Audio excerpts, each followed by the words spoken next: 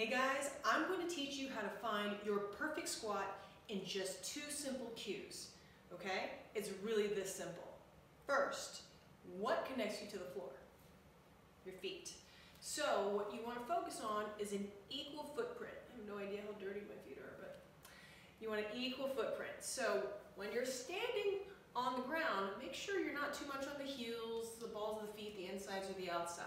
If you're not sure, shift forward to the balls of the feet, all the way to the front, maybe even grip at the toes a little bit, go to the back to the heels, go to the sides, really feel out those feet, and then find an equal footprint.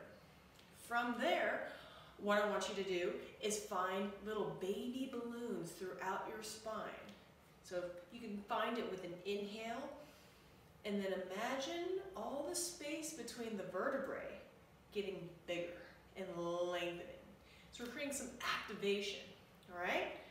That's it. Those 2 cues, equal footprint, maintain that equal footprint as if you're super gluing your feet to the floor, all right? You don't want any air bubbles under that super glue. And then you're lengthening that spine, those little baby balloons. The reason why I say baby balloons is because people always say tall spine, then people are super stiff. Balloons can still float and move around and undulate.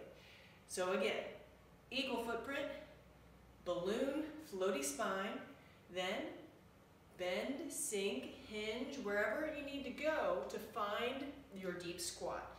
Maintaining your equal footprint, maintaining that floaty spine, and allow whatever needs to bend or move out of the way so you can maintain those 2 things, all right? And that's your perfect squat. Have fun with that. Let me know if you got any questions.